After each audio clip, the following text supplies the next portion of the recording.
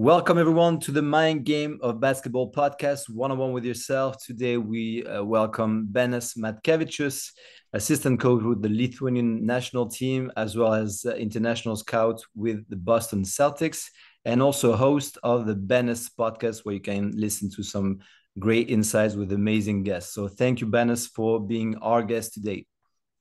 Thanks a lot for inviting me, and that's the best pronunciation of my last name by a French person ever. That's Labayachu. It's a great compliment. Thank you. So yes, we just discussed the thing. You know that I'm married to Lithuanian. I love Lithuanian basketball. I'm very lucky to be discovering the network with great basketball people in Lithuania, in the federation, the clubs, but all levels, like professionals, but also with the basketball schools, both in Vilnius and Kaunas. So I do have a tremendous respect for the world of basketball. So we're gonna start with that because we just finished the World Cup. In the World Cup, you were with the national team as an assistant coach, as you were last year also with during the Euro, right? No, last year I wasn't. Last year I wasn't. But you were just in between the things then, right? In the yeah, I qualification. was during the windows with Kemzura. I was assistant coach, and before with the last federation before last summer, I was also there for 8 years. But now last summer I didn't make the staff, but this summer I was back at it again. Okay, okay. So where I wanted to go with that right away is like saying, I think you guys have done like amazing job with the sixth spot. Obviously, you would have, I guess, liked to be fifth and finish on a tough note against beautiful Latvian team.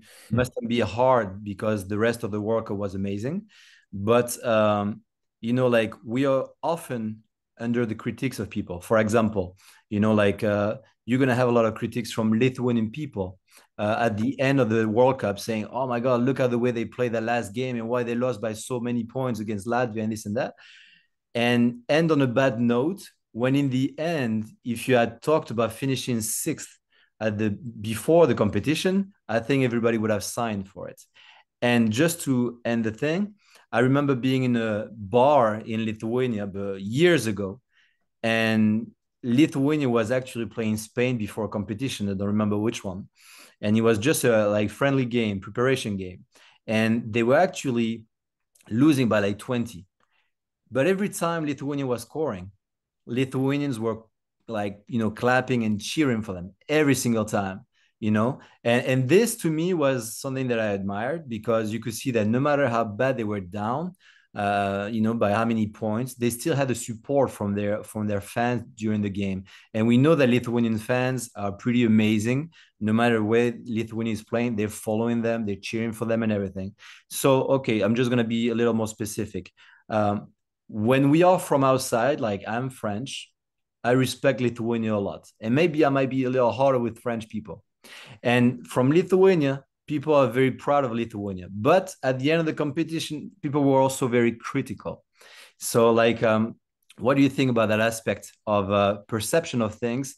Do you think that sometimes we take things for granted about the people who are like for us and that we're always too hard on them? Or do you feel like it's a natural thing, a human thing? Again, you had like international experience. So it's not about just France or Lithuania, it's about the world in general. I think it's easy to always say it's a mix of both. It's probably cultural as well as human nature to kind of have certain expectations. And it's funny how it works when you have less expectations. It usually works out better. Because there's less pressure, less thinking about it. You just kind of go out and play, and then the achievements are there. All of a sudden, human nature is like that. When you give them a little bit, you give them one finger, they want the whole hand, and the appetite grows with each win.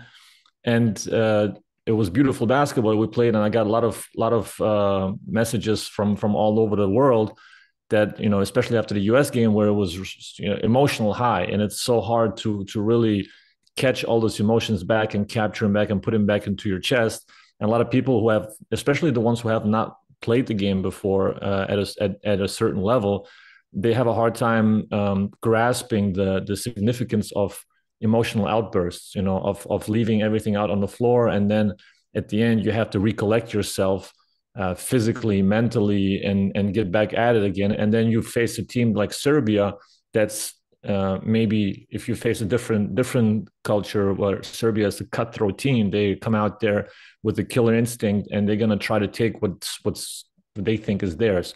And they did. They caught us at the right moment. For them, it was the right time, and afterwards, it was hard to again to bring yourself together. Then you win against, you lose that game.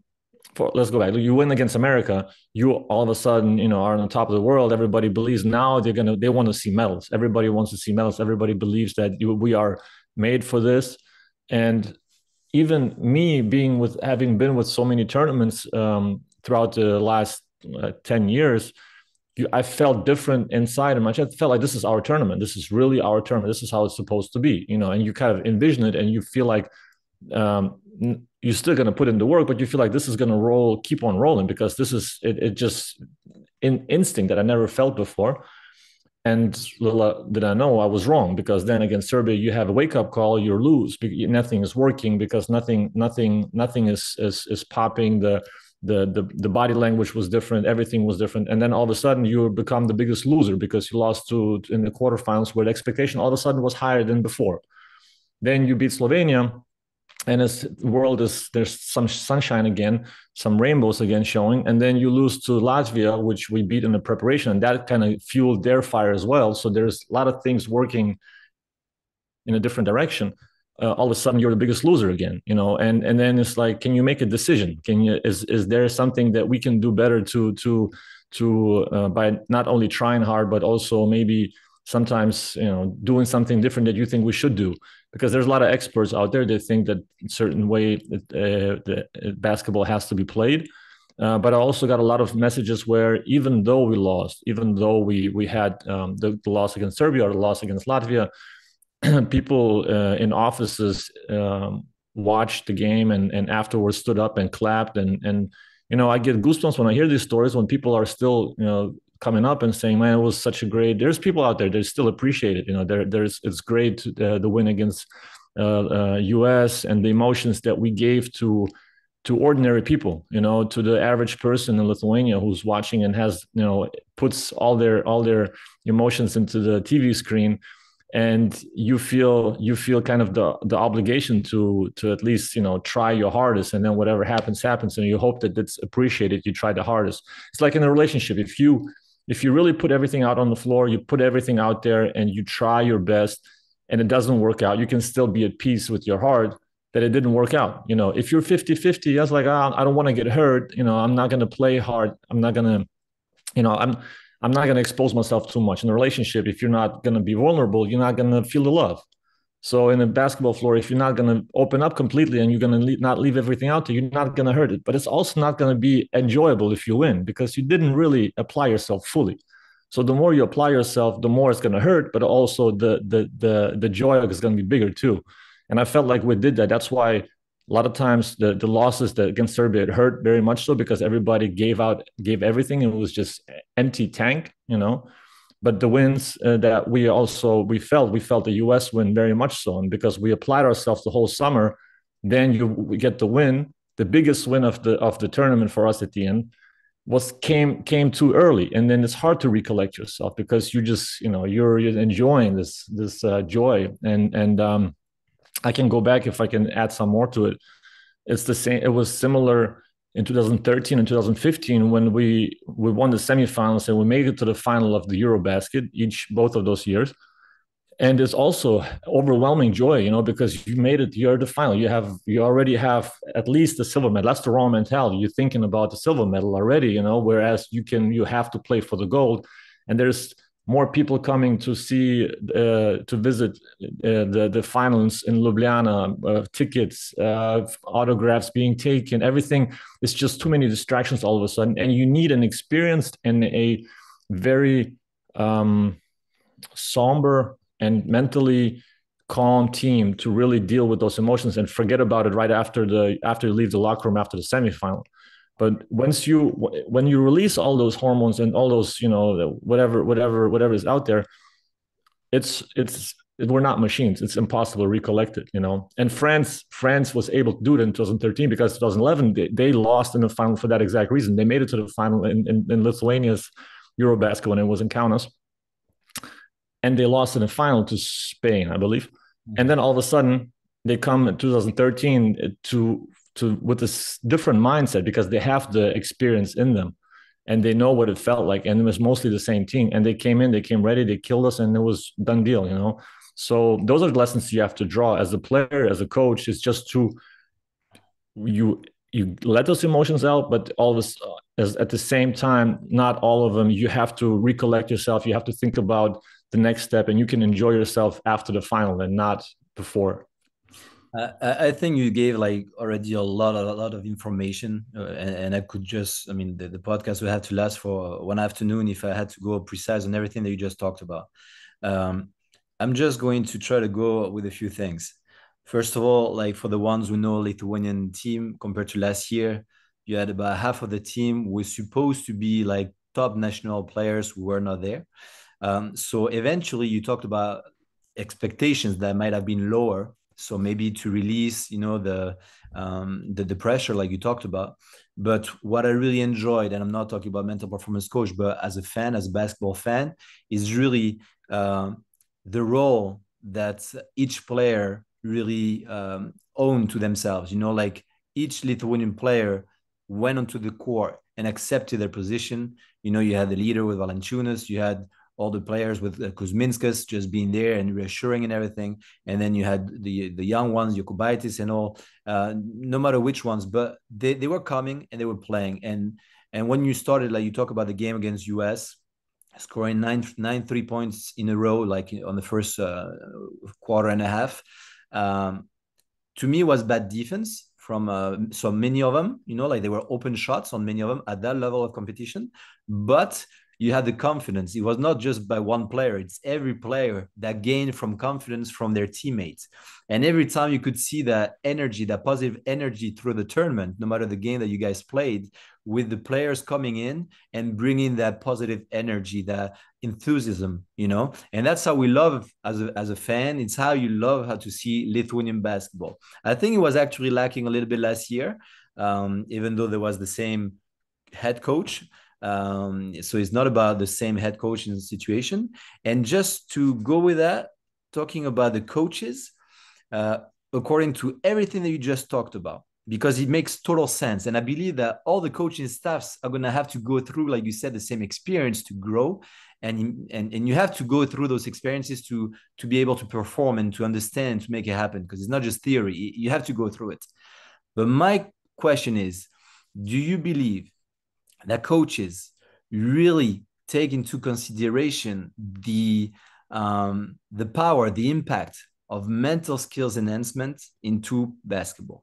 Meaning by that, okay, you went through that, but like you said, at some point when you win such a game against US and so many emotions, it's so high. You guys are professional, you guys are amazing coaches, and you have each your quality. But do you believe that right now, and I'm talking right now in the Lithuanian team squad, but also in every team in the world, no matter the level, do you believe that we have people who are here to help the players to recharge, to reload mentally, to be able to perform, and not only on the game when it happens, but regularly with consistency through the season, so that when those situations happen, we are able, with the coaching staff, to reload faster and to get back on track, the same way that we do physically. Does it relate to you, Benas? I'm really curious to hear your perspective on that.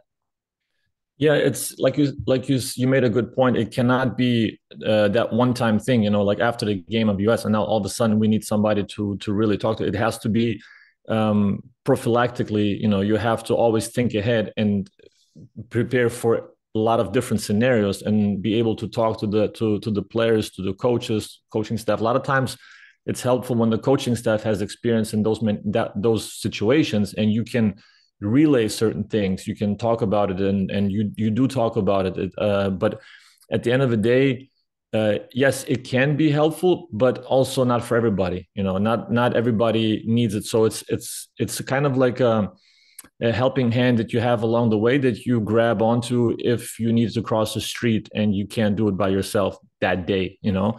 So because it comes the national team experience, especially because it's so magnified, it's so um, uh, condensed and dense because it's 2 months and it's really packed into a really tight window.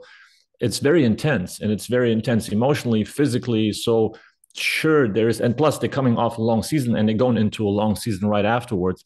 So there's a lot of things attached to it, that to the player's performance, that need to be maintained, like a nice little car that you have in your garage, and you every now and then you need to drive it and you need to change the oil, even though you may not be driving it as often or whatever. But there's a lot of things that you need to take in consideration, but it's not probably for every person the same amount of guidance needed. You know, there's some guys try to everybody deals with it differently. Everybody has a different approach to the game. Somebody needs somebody to talk to. Somebody just doesn't want to be approached at all. Somebody wants to be approached only at a certain moment, certain time, when their routine doesn't get messed up. And you try to figure that out as an assistant coach. You talk to them, and you don't want to interfere with the warm up. You don't want to interfere with the routine. And that's something you learn throughout the year or throughout the summer.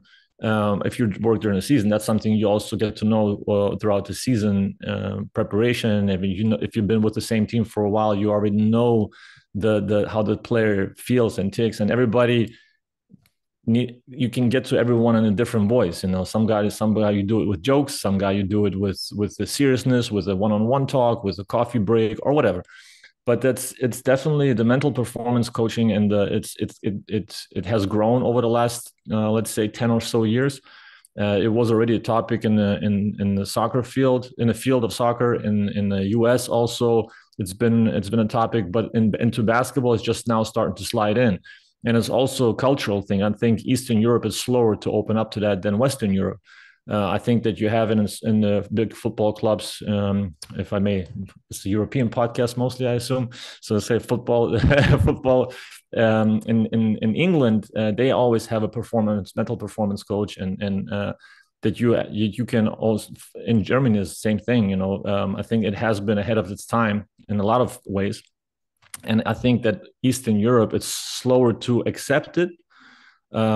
But the majority, there's some players that all have been using for years now, but the majority has been slower to accept it because it's a sign of weakness. It's a sign of you can't handle emotions, you can't handle yourself, you're not good enough, you're not strong enough, you shouldn't, you know, there's mentally and physically, there's mentally tougher players out there than they're going to make it, you know. So I think it's a historical thing that back in the day nobody used to talk about their emotions. Now it's more accepting, not only in sports but also in the day to day. You know, talking about your emotions, your relationships, your ups and downs.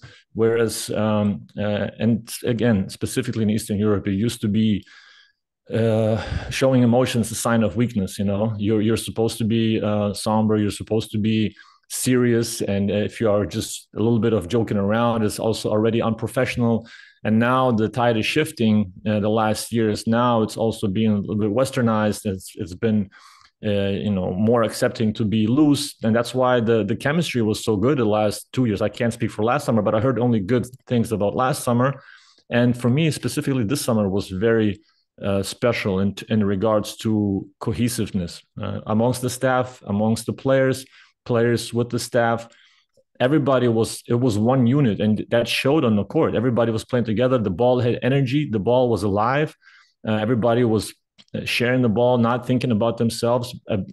Shots that were really good were passed on to get a great shot, that's the goal of every coach. But it's very rare that it happens every game, and that's what makes it special. And I think that Coach Matkevičius has a special feeling for that, of how to create that environment within the whole club or team, in a national team surroundings, locker room, where he involves everybody, the whole staff, the whole medical staff. Everybody feels like they're a part of it. Everybody feels like they're contributing.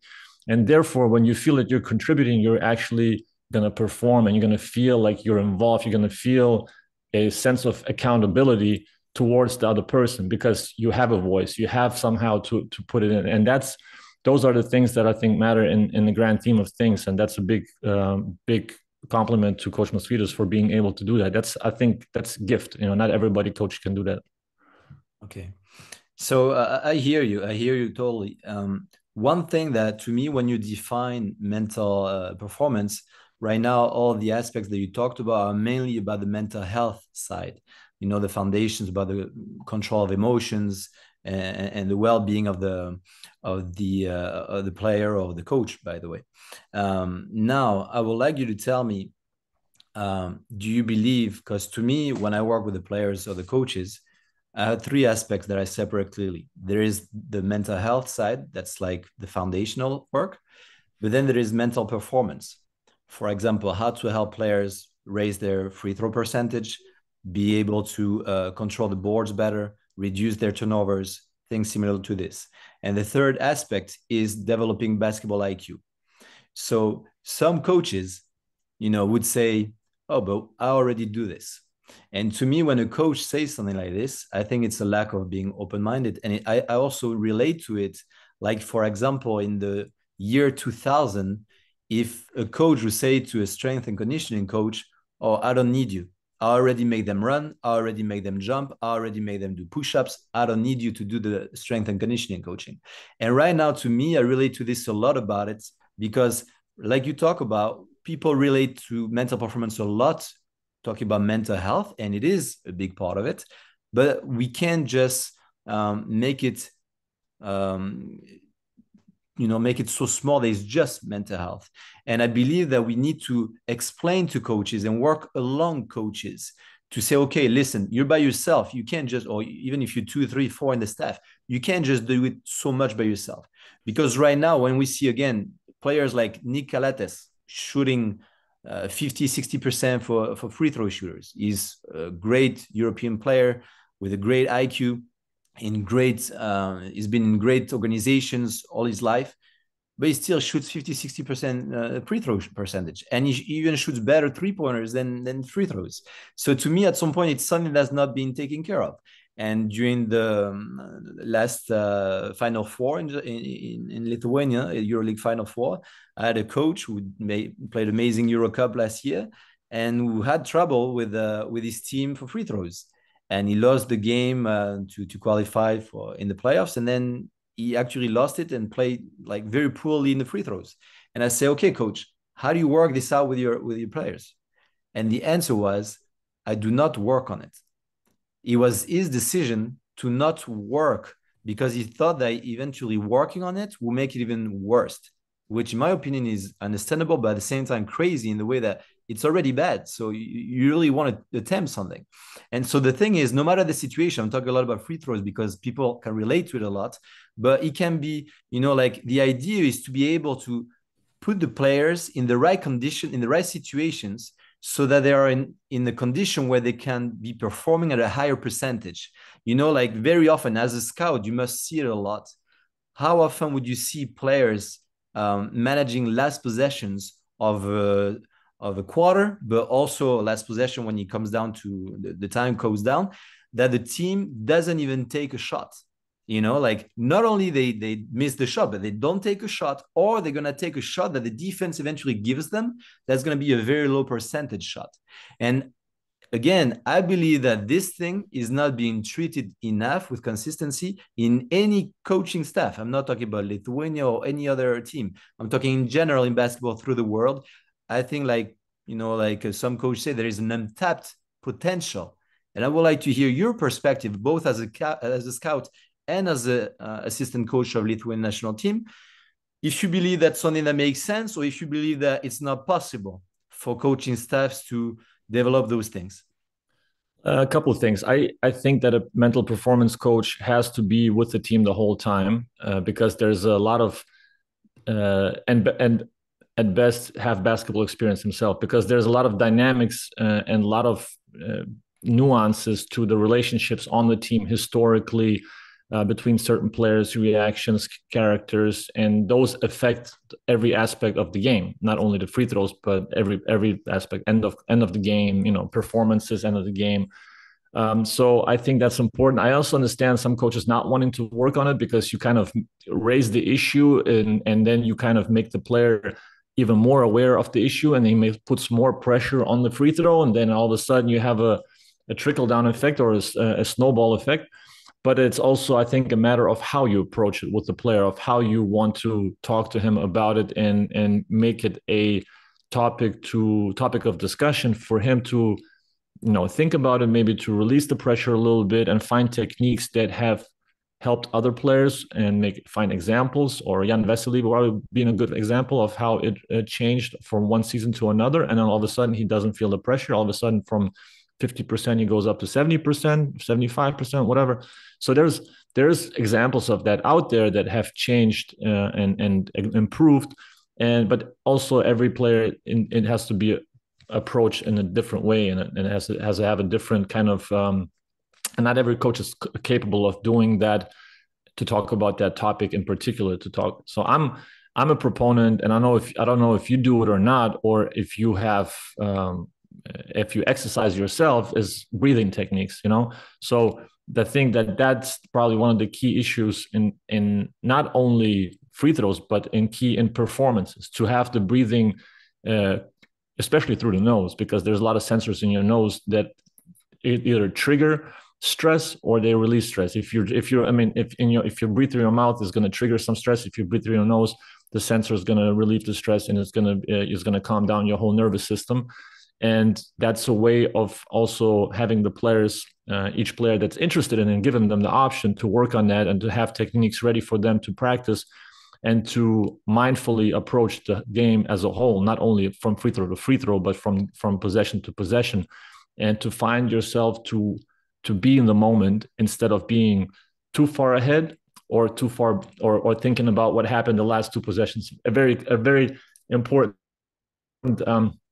sentence a lot of coaches use is next play, move on to the next play. Don't think about what happened last two possessions, because you see players, and I see players, a lot of young players, they're getting frustrated with missing two free throws in a row, and they're going back to play defense, and they're going out, and they're still thinking about those two free throws that happened, a minute ago. So those are the things that I think a lot of players need to work on, and coaches have to give them the tools to perform better, to find themselves better, to identify themselves on the court, identify the problem as early as possible, and then recognizing it and moving on as soon as possible. And only success, or also happiness in life, or happiness on a day-to-day basis, is if you are in the moment, if you are thinking about what's happening now, and you play with your instincts, you anticipate the next play, you are more calm.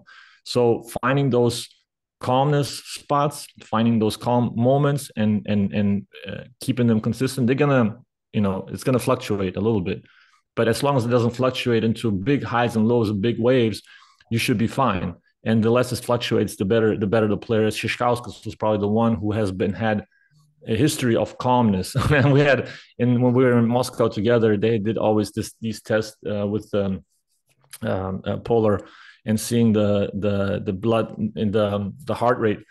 And his was always, he recovered so quickly. He never was too high. It was always in the mode of, I don't want to say chill mode, but you can never see it going in such highs lows. And that shows you that he, as a former boxer, also learned how to breathe through his nose. He learned how to control his breathing, how to control his mind. It was never really out of it. He could see he's always in the moment. So providing players with techniques, I think a coach with experience, or a mental performance coach who has those techniques in his pocket, should be important and would be important going forward.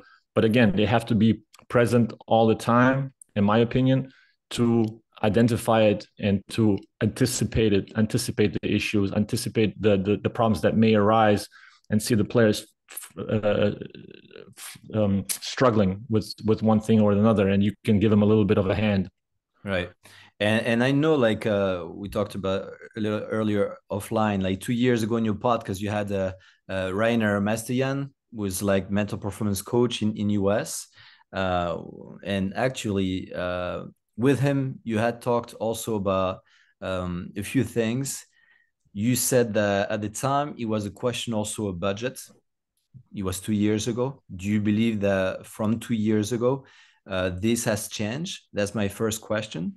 The second is you talk about, and I completely agree with you, and that's why I only work as a mental performance coach with basketball players and coaches. I don't work with other athletes. I love other sports. I play other sports. I watch other sports. When we love sports, we usually like other sports. But my specialty, I believe, my expertise is in basketball. That's why I only work with basketball players and coaches.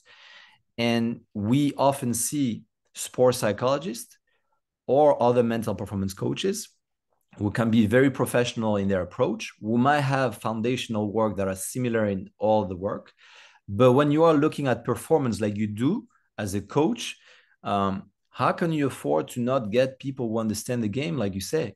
And that to me makes your job lose credibility, because in the end it's not something that's going to work, because in the end players are not going to want to talk and work with you because they're going to feel like I cannot relate to you. You don't understand what I'm talking about, you know? And so I would like you to answer my question about this, because I do work with players individually. I had teams myself, and I'm talking to you about me right now. I had team myself being interested over the summer, but not going through, because eventually, you know, not everybody's on the same page about the mental performance side, and you got to get yourself known. You know, it's a, like you said before, it's a question of network. But you had said also, it always takes somebody to open the door for you. And then you got to seize your opportunity, right? And right now, I believe I'm also representing a lot of mental performance coaches who are looking to helping players and coaches and organizations. And as of right now, we find a lot of excuses, like eventually the budget or how to make it happen. But when you see how much it can be helping organizations and players and coaches, not only in wins or losses, but also in the well-being outside and everything. I would like to get your perspective on that.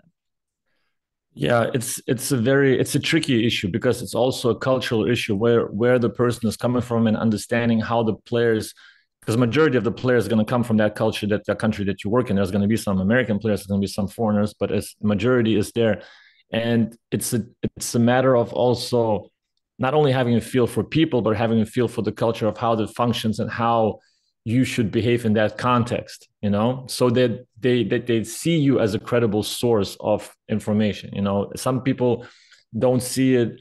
You know, if you come in and you act in a certain way, they might see it unprofessional, although that's your technique. That's the way to approach and to have to create this environment of empathy and openness and talking about it. In other cultures, it's the opposite effect. If you go with a serious approach and a very, you know, serious persona, you go into a culture that's a little bit more loose, more looking for more of a not as much tightness and more looseness in the person, then you will also not be accepted. And to piggyback off what you said with the budgets, what I had mentioned before as well, it depends on the team, obviously, because COVID destroyed some teams, but it also, in some, depending on the industry that the sponsors or the owners are in, it may have exploded a little bit, you know. So it depends also which country or which league you go for. They have a budget for that, and it looks more legit if there is a mental performance coach full time who is with the team and is there to be as a consultant to the coaches, to the players, to the management, to the medical staff. A lot of times the medical staff provides a lot of that mental coaching as well, because they have the ones with experience. They have they listen to a lot of things. They know how to handle those situations within the locker room. You know, there's a lot of nuances and dynamics that there's different when the coaches are in the locker room and the coaches are out of the locker room. You know, the medical staff is always around and they hear and they absorb all of it, and they also have certain techniques that they use, I'm sure.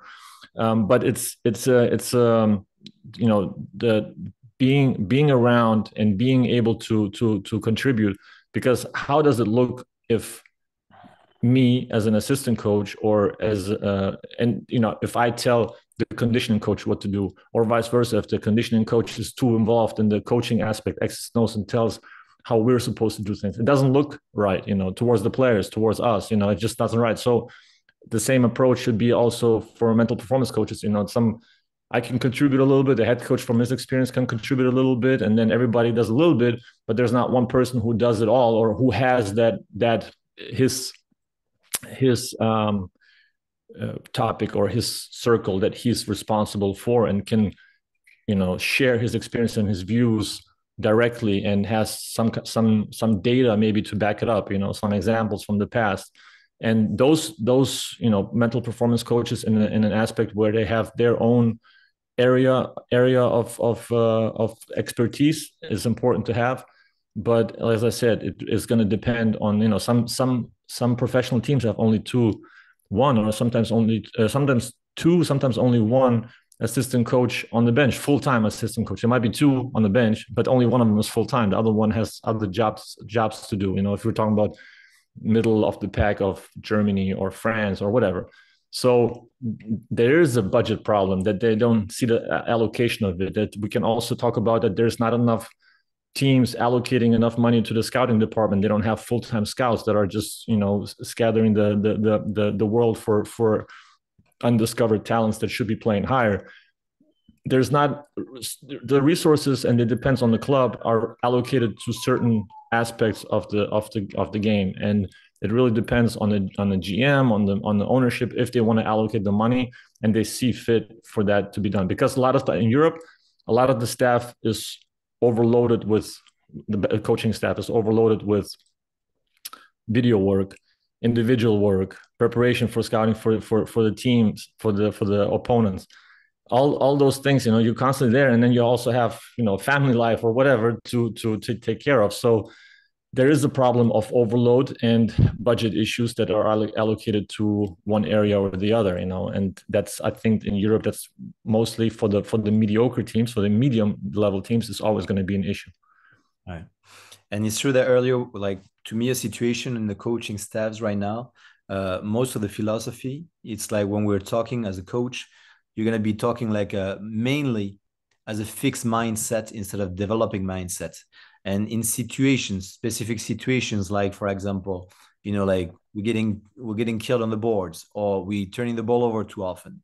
And very often coaches are going to relate to those situations in a fixed mindset, instead of having the developing mindset of, okay, let's work together in finding the inner motivation, the intent of doing the work to not do those turnovers, or to not get kicked out on the boards. You know what I mean?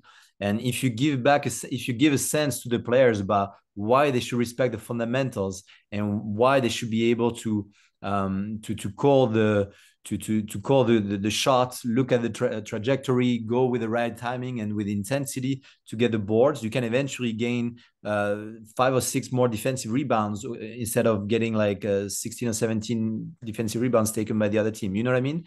And when you manage to get 5 or 6 more defensive rebounds, and eventually 3 or 4 less turnovers. Like, I watched games yesterday again, same thing. People are going out of bounds in almost every game. How did you expect that? You know what I mean? Like, you tell, my son is 9 years old and he's been playing a few years, but you tell players of that age, those are the lines that you cannot get out, otherwise you're out of bounds. And we're talking about the best professional players in the world, and they're going out of bounds very often when they are like in the corner or next to the baseline, to the sideline actually. And you're like, those are things that it's easy. As a coach, you don't need to say those things. But guess what?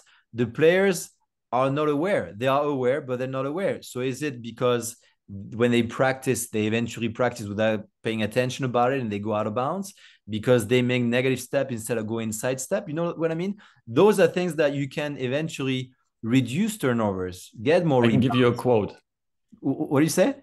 I can give you a quote on that, and that's the end of it, because that showed me the whole picture. And I was in Moscow with Trajan Langdon. I think that name is familiar. And he's like, if you're stepping on the line too much, whether it's the 3-point line or the out of bounds line, you're just not in the gym enough. That's the bottom of the line. That's the bottom. And if you're in the gym and you can blindly tell, like, you can put me on the spot somewhere in the gym, and then I open my eyes, I see the rim. I know if I'm on a line or not. I know if I'm on an out of bounds line or if I'm on a 3-point line. If you're in the gym and working on your game enough, you're not going to step on a line. But is it just about being in the gym, or is it making sure that when you're there, you're present, and that making sure that when you're there, you're making quality work? Because professional at that level. I mean, I could eventually tell you that Luka Doncic step on the line. I have to find the video, but I can't find it. What I'm saying, absolutely, presence is absolutely like, necessary. that's again the work of mental performance in the way. And I'm not trying to contradict what you're saying. I'm just saying that, you know, like the mental performance work is also like helping coaches in the way that you guys are working so hard. And like you said, you know, with the film study, scouting, strength and conditioning, tactical, technical, everything. But in the end, at some point, the players are not here. And they're not here because earlier you were talking about, okay, certain player, you might have to joke around with him or understand when you're going to need to talk to him about this and that. But at some time of the season, is going to be a certain way. And maybe several months later, it's going to be a different way because, you know, like time flies during the season and it's going to be a different mindset. And it's true that it's the beauty of human spirit. So, I mean, I just think that there is so much that we need to keep developing on those and to help players and coaches again. And it's not about telling one truth, but it's really about gaining time, about all the investment that's done by the players and the coaches to help them on that aspect of the game. But yeah, tell me, Ben. the truth. There's, you know, we always argue because everybody has their own sort of truth based on their experiences from the past and the environment they grew up in, the people that influenced them, the coaches, and they come in with their own package. And that's the same again in a relationship. You know, one person has their own truth, you have your truth. You're constantly clashing because you have a different perspective on things. He's laughing at her, she's laughing at him, just because it's a completely different mindset. But if you have in the team, you have different truths. It's just a matter of combining parts of the truth, you know, and finding the parts that intertwine with each other. Not the whole truth doesn't have to match. If it matches, great, but it doesn't. You have at least 5 different parties agreeing on part of the truth, and that's already the thing that you probably have to go with. And I remember when we met in Paris a few months back, I remember you also saying that in the network, it's not important to know everybody, but to know the right people. And I believe that it's the same way when you work as a mental performance coach. I only want to work with people who have similar vision so that we can go towards the same path. And that's very important to be successful. So Benas, we're supposed to keep it half an hour. I apologize for the delay. I'm really usually That's my fault. I really would love to talk to you for hours again. It's not a problem, and I hope we will have the opportunity to do it in the future. So thank you again for all of your time. I really appreciated every insight that you gave, the experience and everything, and I'm sure it's going to be very valuable to our listener over the world. So thank you again for everything. Thank you for having me. I enjoyed it. Okay, thank you.